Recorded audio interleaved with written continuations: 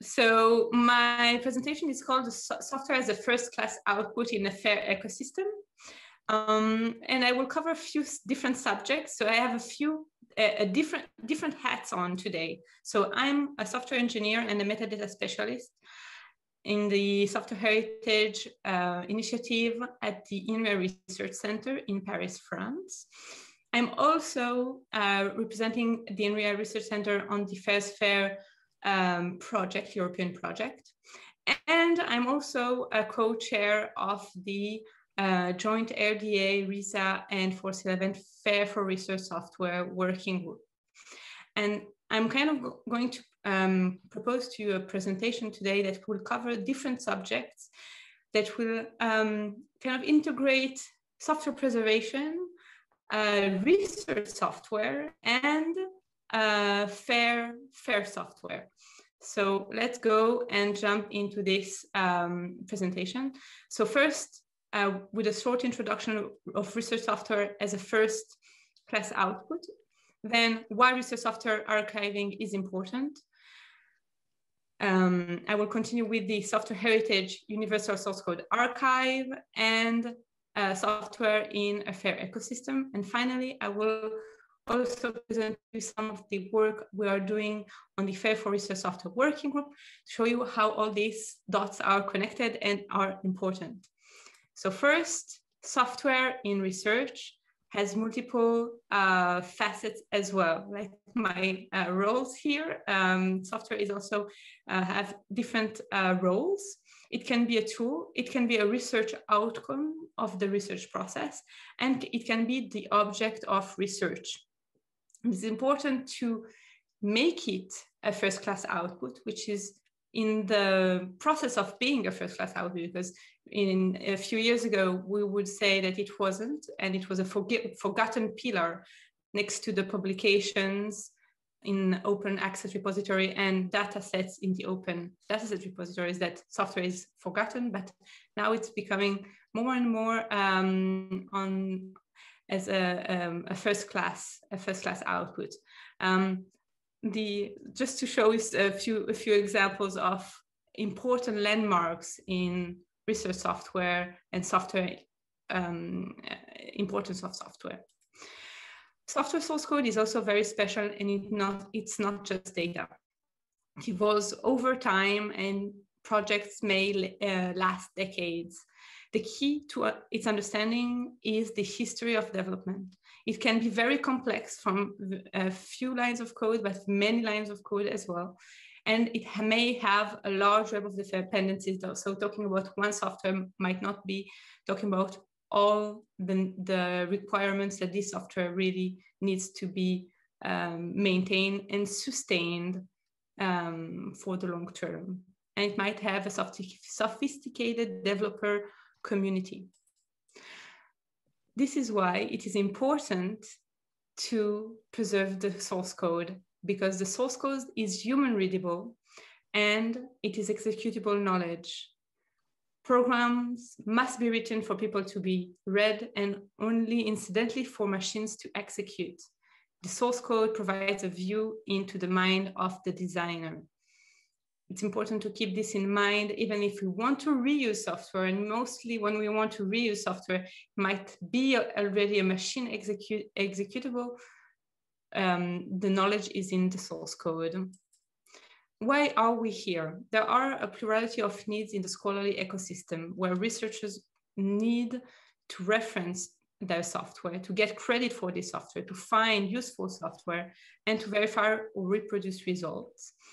The laboratories of those teams want to track software contributions and produce reports. And finally, the research organization, they want to know their software assets. And this is part of a scholarly ecosystem that we want to make also a fair ecosystem.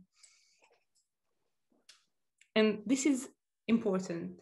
Research software archiving is important, but why? Because it can be lost. It is fragile. It can be damaged. There's different ways for it to be, to not stay where it was yesterday. So some examples be destroyed.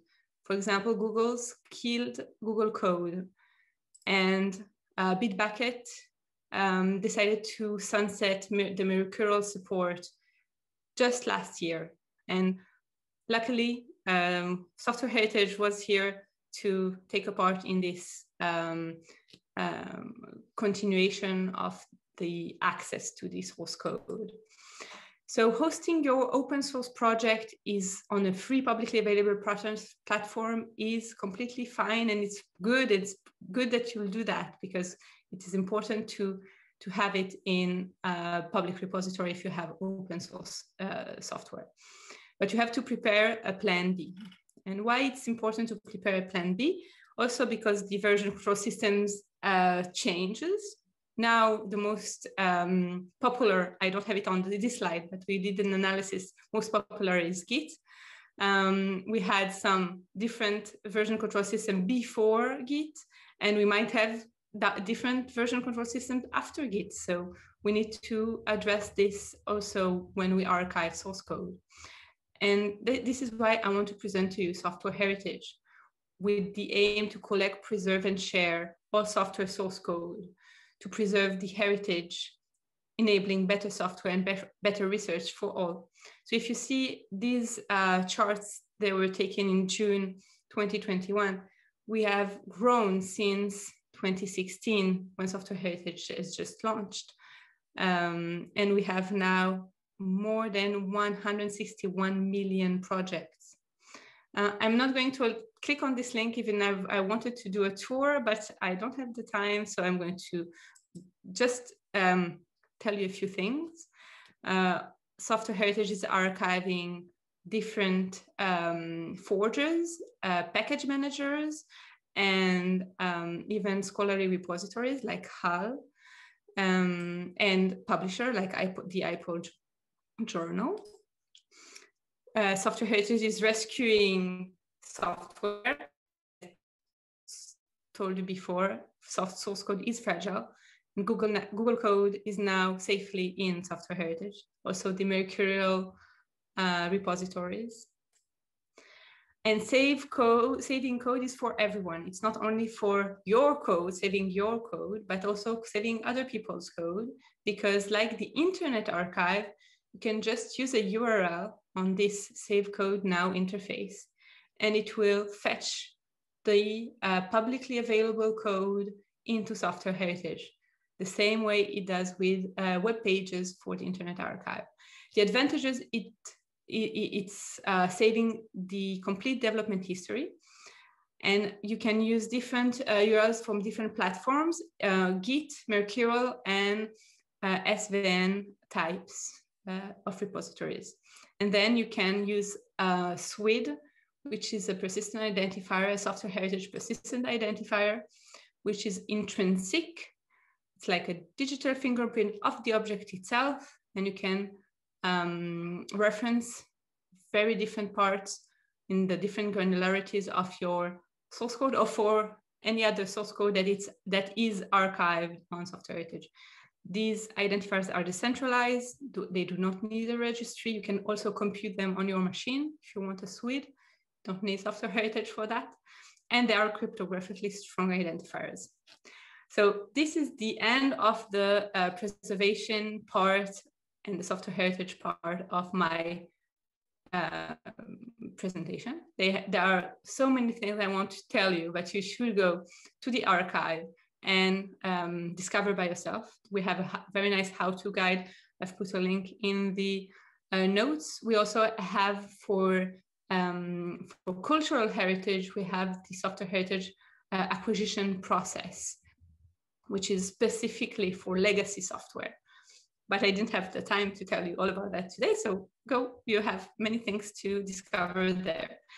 And moving on to the FAIR ecosystem, with my FAIR's FAIR hat on, we want to build a bridge or many bridges between these communities, between software development communities and research software communities, and the FAIR communities, which are have the same goal to improve software curation and quality.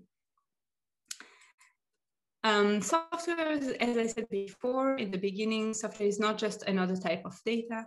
We have these two recommendations that support that. We need to recognize that the FAIR guidelines, the FAIR guiding principles should be translated to other digital objects, and make sure the specific nature of software is recognized and not considered as just data, particularly in the context of discussion about the notion of FAIR data. And we want it to be known that software is everywhere in the FAIR ecosystem. If you look at this nice image of the FAIR ecosystem, you can see a few icons that I've used for suggesting there's software there. Software is behind a lot of things. It's behind services, it's behind repositories. To have a repository running, it's software that's behind it. There's registries, also software is behind it, but there's the digital objects, which are the software outputs. And somewhere next to that, there's the tools that are not the research outputs, but are used during the research. So software is really everywhere, and we need to keep that in mind. And the complexity of software is also important to keep in mind. Last year, we've done in FAIR's FAIR a report, the assessment report on fairness of software, and a webinar decoding the FAIR principles. This was preliminary work that was very useful during our work as the FAIR for Research Software Working Group, which I'm going to come to now. So with my third hat on, the FAIR for Research Software Working Group. So I'm a co-chair, but we are many co-chairs. Each of us is contributing to this working group actively, and I really want to acknowledge each working group chair, Paula, Carlos, Michelle, Dan, Leila, Neil, Fotis, and Jen, and also acknowledge all the almost 228, it was a few weeks ago, it was 228 members that are contributing to this working group. The timeline started in September 2020 when it was endorsed by RDA. So I said it in the beginning, but I'm going to repeat it. It's a joint working group of Force 11 and RDA and a ERISA task force. Between September 2020 and, let's say, March 2021, the subgroups 1, 2, 3, and 4 worked. I'm not going to detail that because I don't want to take up too much time. This work has ended. You can see a lot of things that we have done on the RDA page, and we have many videos out there, including one that I'm going to show you in the next slide, a FAIR for Research Software webinar, which is much more detailed than what I'm going to tell you today. And recently in June, we have released the FAIR for Research Software principles that I will show you in the next few slides. And now we started the 5th, 6th, and 7th subgroups, which are more focused on adoption. And yet I will discuss that in the next slide. So first, the development of the FAIR for Research Software principles. The intent and methods of the FAIR guiding principles took 2 points as starting points. We wanted to maximize the added value gain by contemporary formal scholarly digital publishing and make software a first-class output alongside publications and data. And another starting point was to ensure transparency, reproducibility, and reusability, which is a very focal point of the FAIR for Research Software principles, because R is reuse, but the definition of reuse is a bit more complicated with software. The FAIR principles are aspirational, and FAIR is not binary, so it's not you are fair or not fair. We aim to improve software and the research or scholarly ecosystem by having fairer software, but it's not binary. Software encompasses many forms which may benefit different users. So there's the users and the creators. There's the people that depends on the software, for example, different creation that are required to run specific software. And as I said in the beginning, the knowledge is in the source code. So it is often the most useful form to understand the software, and also the easiest form to apply the FAIR for Research software principles. And many software engineering practices are relevant to the FAIR for Research software principles. So here is the bridge between those communities. We want this to be aligned, not to create a divergence between those communities, but really work together to improve software and research. So this slide is very packed, and I'm not going to read it. It's the FAIR principles for research software as were defined by the FAIR for Research Working Group in this 2021 publication, which is available online on the RDA webpage. It's also described and discussed thoroughly in the FAIR for Research software RDA webinar. Here is the link. I also put the link in the notes of the collaborative notes. I think that people that know the FAIR principles will see that the differences are not major, but there are some interesting facts that can be taken into consideration. Specifically, this AIR2 software includes qualified reference to other software, which is completely new in the respect of the FAIR data principles. But again, I will let you read that calmly in your own time, and maybe watch the FAIR for Research software webinar, which was very, very nicely, and where it's very nicely described by Neil Chu Hong. And then there's also Carlos and Dan that have a part of that webinar describing the working group and activities. And we know that FAIR is as a specific part to improve software, but FAIR is not the end goal. It is a step. And as it is not binary, also the end goal isn't binary. And there are many steps where to this end goal, where all software is robust, all software is reproducible, all software is sustainable, and all software, or most software is also open source.